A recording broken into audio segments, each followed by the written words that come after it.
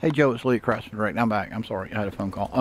What did we say? The cupping is 1, 2, 3, 4, and number 5 doesn't look like it's cupping.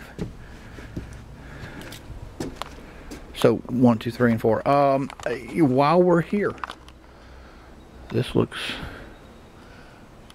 darker. I'm talking about the siding, and what I saw was a dimple, and you may be fine with that. If not, please just let us know, and we might can, while we're out here. A clean and seal will be a pressure wash that is preceded by extraordinarily thorough wetting everything off this deck into the backyard.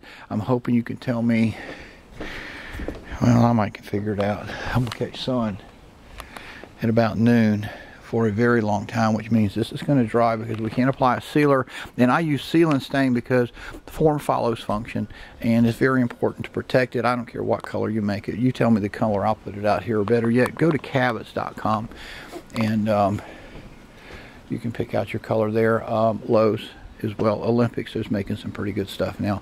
You've mentioned molding, and let me see if I can get some video. You got a little bit of crack in here. It's a brand new piece of weather stripping, painting need. That looks like a repair. It's expanding here at that point. But maybe we can get on the phone and chat. Now that I've got a video, we can chat about it where a little bit more intelligently. I'll wrap the screen here. Hey, how are you?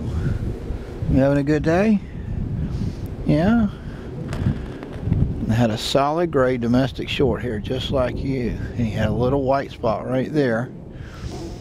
He had a little tip on his foot that had a little white spot. That's it. Okay, honey, I got to go work.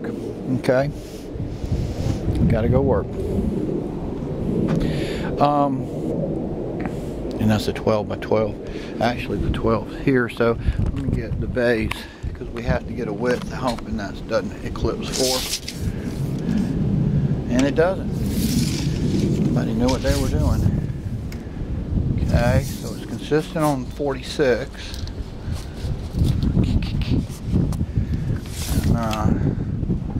46. 46. 46. That's close. But what we've got to have here is this is the snap-on, and I don't see any of the tops. Yeah, there are. There's the white tops right there. Okay, and they snap back on. You push the siding in here and you snap it back in. Real neat method to keep get screen there. You've mentioned the screen door. How are you?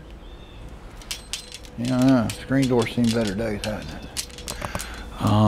That piece of screen, and that also helps keep that door closed. It's kind of, yeah, well, a little bit bigger gap. Hey, it's a 36-inch door. The opening is a little bit too big, just a little. So yeah, let me think about that one. But if all you want is the screen redone, I mean, that's the spline out, a new set of spline, and it's 2 pieces. It's not a big deal. It's impinged at the bottom.